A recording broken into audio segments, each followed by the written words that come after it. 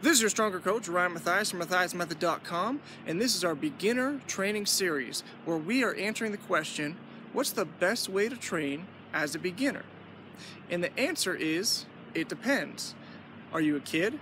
Are you a teen? Are you an adult? Are you a man or a woman? Are you doing general fitness, strength training, powerlifting, bodybuilding? It all depends. We're going to go into more depth of each one of these right now. So what's the best way to train as teens or teenagers? And we'll count a teenager, both men and women, as those that have started puberty. As soon as they start puberty, things change. Things happen pretty quick, so it's good to get them into this form of exercise quickly. The best way to train as teens starts training like kids. They need to jump, run, and play. They need to stay motivated, and playing is one of the best ways to be motivated. Now, of course, there's a lot more to it for teens, but they do need to do body weight movements. They need to be used to moving their body as it's changing. If they let their body change, grow 3 feet in a couple years, then their muscles are elongated and they lose the ability and the function to do a lot of these things. So they have to continuously be moving their body through space as they're growing. That's why it's very important they start, if they haven't already, as soon as they hit puberty. They need to be doing active movements and full range of motion movements to keep your muscles elongated, growing along with your bone structure. So that's the important thing. I do highly recommend that they do the daily 30.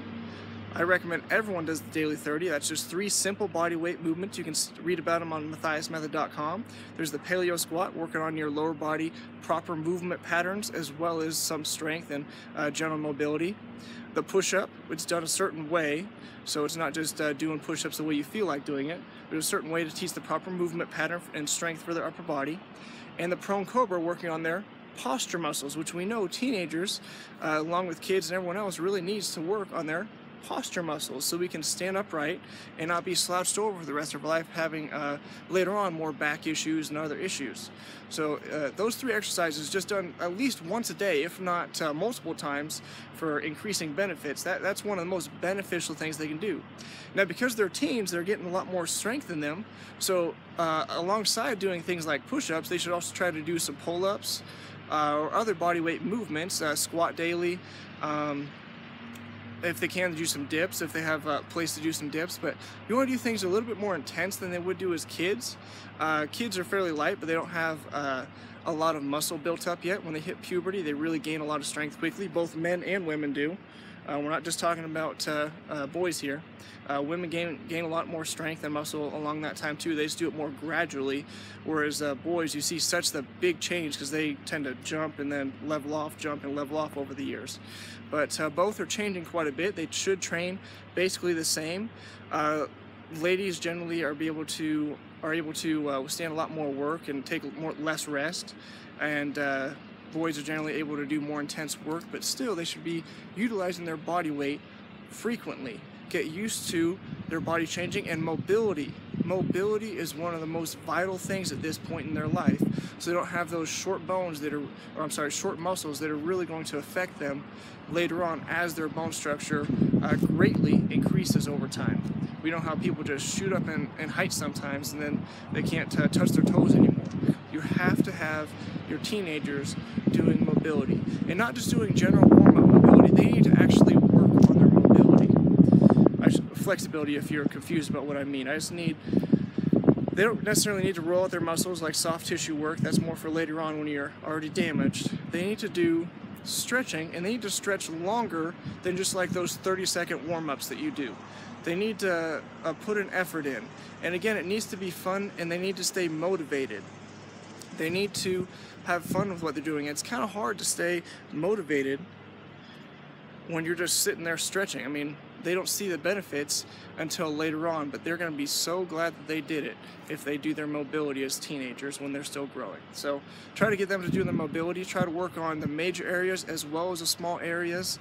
Be careful of the shoulder joints because there's a lot of changes going on there, but definitely work on the hips and hamstrings and quads. Whatever you can do, try not to have them sitting all the time. Stand up, get out and play, do a lot of active things to keep their mobility and strength up. Now, there's another step to training as teenagers. The other step is strength training.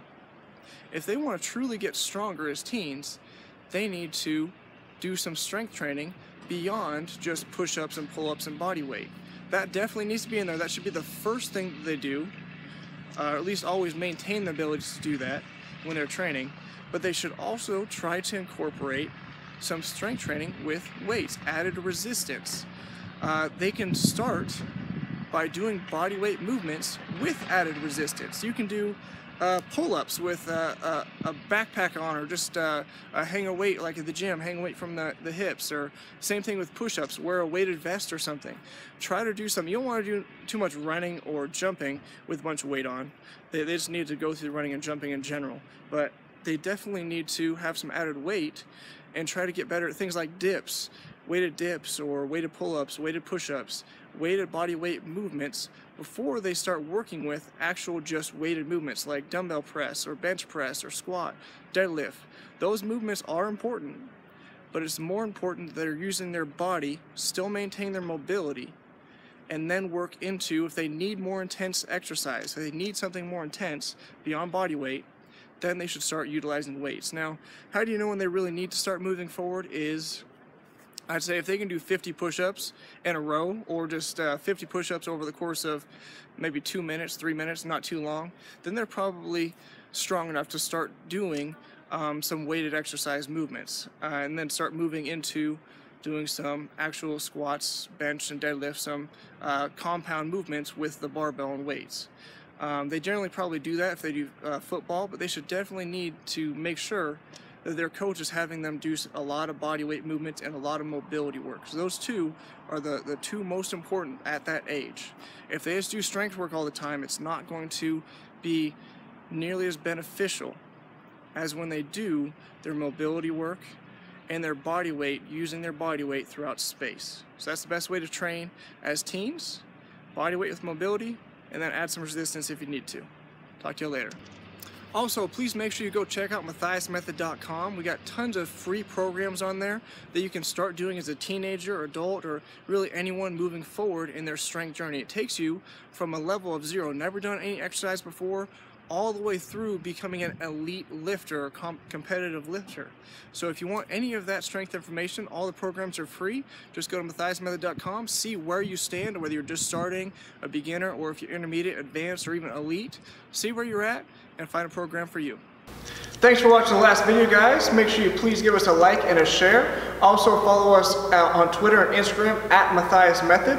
Also go over to Facebook, give us a like over there, and check out the new Stronger store on MathiasMethod.com, where you can find all the information you need to grow stronger today. Talk to you next time.